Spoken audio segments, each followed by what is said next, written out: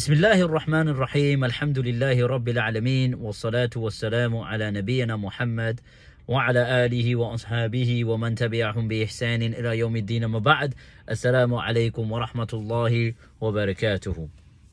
This is going to be a regular occurrence where I'll be sitting in the car or elsewhere and be recording on my phone. It takes a lot of effort to set up the lights and then position the camera and then get it, get the mic ready, etc. I do this all on my own. More important videos, I would obviously endeavor to, take the time out to do it, but this particular video doesn't really warrant it. Now, our brother Abu Mussab Wajdi Akkari, Hadawullah wa iyana, may Allah subhanahu wa ta'ala guide him and us, and give him the best in this world and the hereafter. He has been going back and forth with the brothers from Al-Islam Productions, and part of that, he's made some comments, and I thought, as his brother, to address some matters which he verbally opposes, but I just want to see if he's consistent right now. This is where it boils down to, the consistency. So he critiqued Sheikh Yusuf Al-Qaradawi rahmatullah alayhi regarding his support for the Arab Spring. Just الثورة العربية, ثورة الربيع العربي, that in and of itself, أقسم بالله, that in itself is one of the scariest things. The number of people that died because of his enticement to the people and calling them, him telling someone on video, on TV, whoever can kill Muammar al-Qaddafi, let kill him and save the Bilad and Ibad from his evil, after he had taken pictures with him and he was promoting him. Rabee al-Arabi, he has reservations regarding that term, but each to their own. And what I want him to do is also condemn Rabee al-Madkhali, Hadahullah, may Allah guide him, in the same manner that he condemned Sheikh Yusuf Al-Qaradawi. Look, at the end of the day, look, uqsumu billah, you cannot be a fanatical sectarian monster.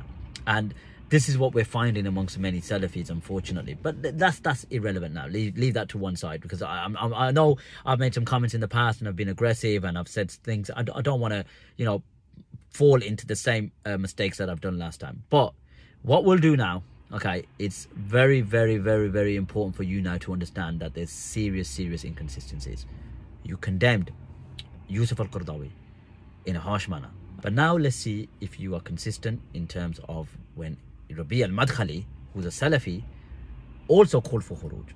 He called for khuruj against a legitimate ruler according to your standards. Okay, like, you don't care if it's a secularist, you don't care if it's a Marxist, you don't care if it's a communist, you don't care if it's, whatever it may be, I don't even need to go into the other examples. So let's listen to Sheikh Rabee al-Madkhali call for khuruj against a leader that they would obviously hold as legitimate because he's just a ruler, right? We have standards where, you got the legitimate Shari'i ruler, but obviously that's where the semantics is. But let's play the video.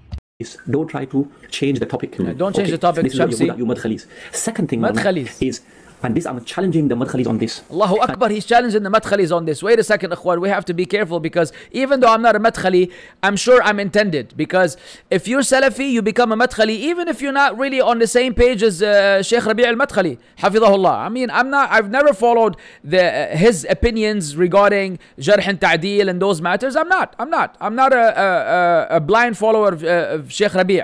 He's one of the scholars of the Ummah, and he has his good and he has his issues, just like every other sheikh out there. I'm not one of those, burnt out pseudo-Salafis, but according to them, khalas, Madkhali, because that's a convenient term to use. Obviously, Madkhali is just like a Deobandi in this regard. And Shamsi, Farouk and Shamsi both need to fix their recitation of the Quran. Like, just sort yourself out. Just stop laughing though. Okay? And come off this whole thing of our way or the highway. Sheikh Rabee al-Madkhali is not going to help you on the day of judgment, bro. MashaAllah, they're talking about Sheikh Rabee. They're using Sufi, because the Sufis are the ones, will tell you that their Sheikh is going to help them in the question in the grave. Now they're using tactics against us, right? So now they're going to say Sheikh Rabee is not going to help you. I don't think any Salafi on earth believes that Sheikh Rabee is going to help him in Yawm al-Qiyamah. But anyways, just let them enjoy the ride. The situation of Haftar. He's got his militia, which are made up of box-headed Madakhila, are on the way to rebel against Sarraj. But I thought that it's not permissible to rebel against the ruler, no matter who it is. It could be a secularist, it could be a, Marxist, it could be a communist, it could be a socialist. You just can't rebel, unless it's show kufrun bawahan, according to you. So why is it that when it comes to Haftar, who's committed all sorts of crimes, and what we'll do, just for you, okay, just for you, we're going to play an audio now, which Rabee Al-Madkhali, okay, quite clearly endorses Haftar, okay, and you'll listen to it now. ولنضم إلى أخوانهم السلفيين تحت راية حفتر وفق الله الجميع. حفظك الله. You heard Rabee Al-Madkhali state that it is incumbent on all the Salafiyin, all the Salafis, to fight under the banner and the flag of Haftar. Okay, clearly, war criminal. So you heard our brother Mussab Wajdi Akkari mention that. I'll keep looking at the screen where I really should be looking at the camera. So apologies for that. But you heard our brother Mussab Wajdi Akkari mention that Sheikh Rabee has mistakes. Sheikh Rabee has mistakes, and he has issues, etc. But you opposed Sheikh Yusuf al-Qaradawi for his support for the Arab Spring. Now you've, heard Sheikh Rabee al-Madkhali call for khuruj against an established leader. Now, anyone knows about the Libyan civil war. Haftar was the defense minister of Sarraj, and he took up arms and rebelled against his leader, which he declared as his leader. He was his defense minister.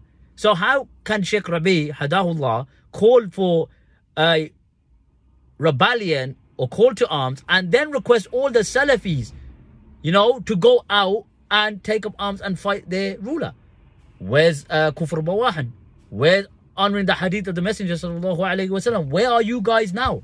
So will you condemn Sheikh Rabee Al-Madkhali? Let's be fair. Would you do that? I want to hear you now. Maybe you're unaware of it. That's possibly true. So I'm not saying you were aware of it and then you ignore to come out and criticize Sheikh Rabee. No problem. You weren't aware of it. But now we've released this information to you. We have transmitted this information to you that he called for khuruj against a legitimate ruler. Where are you? Will you condemn him now? That's the $1 million question. Will you condemn him? That's the end of the video. That's it. Simple question, my dear brother. Uqsum billah. We have our back and forths. We have different methodologies.